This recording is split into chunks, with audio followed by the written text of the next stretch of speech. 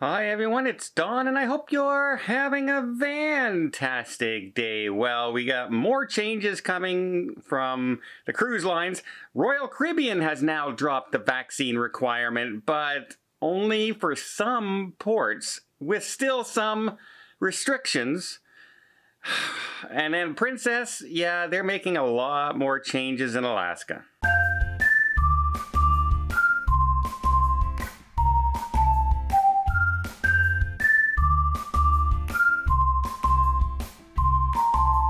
First off, I want to make a quick correction to yesterday's story about the gentleman who went overboard.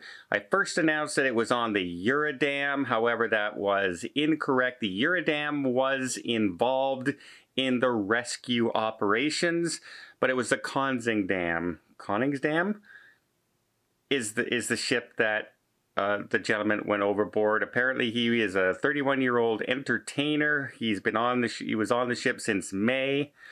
And yeah, I'm sorry if I worried anybody who have crew members or friends on board that ship. It was the Koningsdam, not the Eurodam. I just wanted to clear that up. And again, no one has turned up, and the search has been called off. So I'm afraid that's not going to end in a great story any way we look at it. Now, while we're in Alaska, let's talk about Princess Cruise Lines. We all know the problems with Skagway and the rock slides that have been going on there. 3 in the past few weeks, and it's suspected more before the end of the year. Well, Princess has had to make some adjustments too, because the dock that actually is the one affected is the Princess dock. That's their main dock that they dock most of their ships at. So they've had to make some changes, and I've been trying to figure some of them out. So here we go. Are you ready? So the August 23rd, September 6th sail dates for the Majestic Princess, and the August 25th and September 1st sailings for the Discovery Princess will now go to Icy Strait Point instead of Skagway.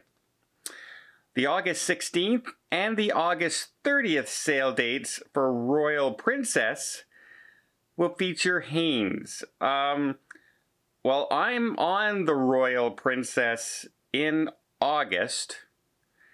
Now that August 30th sail date, my sail date's on the 7th, and then the 27th is the return sailing. So I think they mean their arrival dates are these dates. This is not the sail dates. These are the arrival dates in Skagway.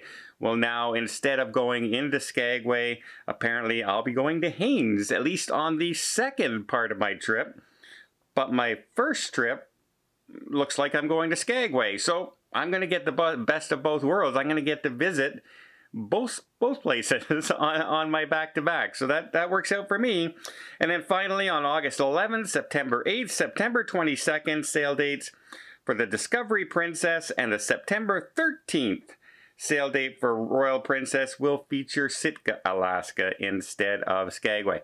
Again, this is all changes because of the potential rock slide and the potential danger to people in that area. They can only fit so many ships into port. The other day, people were in port, and you can see 5, 6 ships in that port easily, and big ships, the Encore, the Discovery, those size ships. Well, if you close that main dock on Princess, that really cuts down on the amount of room in the dock, and it's going to hurt the amount of visits. So there was already 30 visits canceled from the cruise lines itineraries. Well, you add these onto it, and you're closer to 40 visits now canceled from a major size cruise ship. It's definitely going to hit the pocketbooks. It's definitely going to hit the people who are trying to make a living after all the turmoil they've had in the past 2 years. It's just a shame. We also have some changes to protocols now from Royal Caribbean on vaccine status, and also some Celebrity Cruise Line updates, because they're not the same as Royal, which is unusual. So let me get into that, but before I do, let me just invite you to, hit that subscribe button. If you haven't done so already, just smash the subscribe button.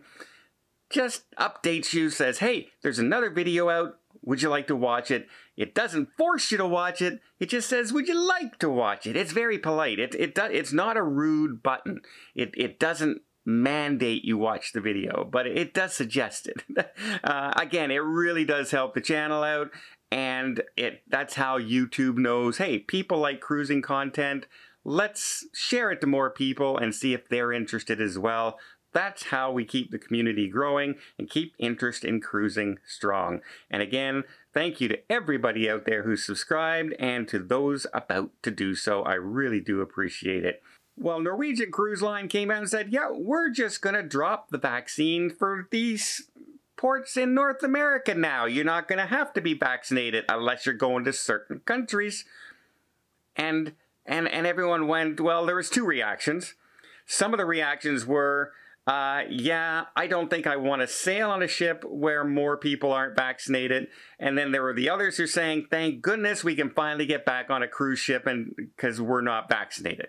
It's this side or this side, but there is a growing populace now that's right down the middle of the road who really don't care and just want to get on a cruise ship. So Norwegian came out with that, while Royal Caribbean has just come out with some changes.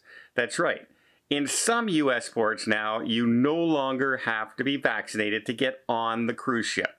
One of them is LA with no restrictions. So any sailing from Royal Caribbean leaving from LA, you don't need to have a vaccine starting September 5th. Same thing goes now for Galveston, Texas and New Orleans, except with one restriction. And that restriction is if you want to go to the Cayman Islands, you have to be vaccinated. They will not let you off the ship if you are not vaccinated in the Cayman Islands. So there's a caveat to those two cruise ports as well. And then they say they are dropping the vaccine requirement for all European ports, unless, with again a caveat, unless you're going to Greece. And then you have to be vaccinated in order to get off in Greece. And not only vaccinated, fully vaccinated, up to date with your boosters. So again, it's piecemeal, and Royal Caribbean has come out and explained why, because they are going to the different governments and they are trying to work with their partners in those areas to make sure that they can just drop things completely. Although, again, you're leaving from New Orleans, you're leaving from Galveston, you can't get off in the Cayman Islands if you have a stop there. It's not always up to the cruise lines. It also depends on the countries you're going to. And for instance, right now, Bermuda, Canada, you have to be vaccinated. And that really brings up the restrictions for everybody, for the cruise lines. They don't have a choice. Even Norwegian Cruise Line cannot send a ship out of Canada or to Canada without being fully vaccinated. So it's not always the cruise line. Now, Celebrity Cruise Line has also updated their vaccine policy, and that is all EU and UK ports, you no longer have to be vaccinated after September 5th. However, you do need to meet the testing requirements to go. And of course, that does not include Greece. If you're going to Greece, you have to be vaccinated to get off the ship. But they did say LA. So if there's a celebrity ship leaving LA, you don't have to be vaccinated on that. As far as the rest of the North American ports, Miami, Orlando, Fort Lauderdale, Tampa, San Diego, Seattle, you're going to have to be still vaccinated as of right now. But as we've seen in the past 30 days, these protocols have been changing left and right. I mean, Royal Caribbean just announced that they're starting to ease restrictions and testing for 5-day or less cruises starting on the 8th. Well, that's just a couple days ago, and now they're already changing protocols starting on the 5th of the next month. So you can see how fast all these changes are going to be happening. We'll see what happens. We'll see how many countries ease their restrictions. There is absolutely no word here in Canada on any changes going forward right now. But I'll keep you abreast of any new updates that we hear from any of the cruise lines. Well, I hope you appreciate this video. If you did, please give it a thumbs up. We'll see more tips, more tricks, more travel blogs from around the world. Hit that subscribe button. Till next time, have yourself a safe and a great vacation.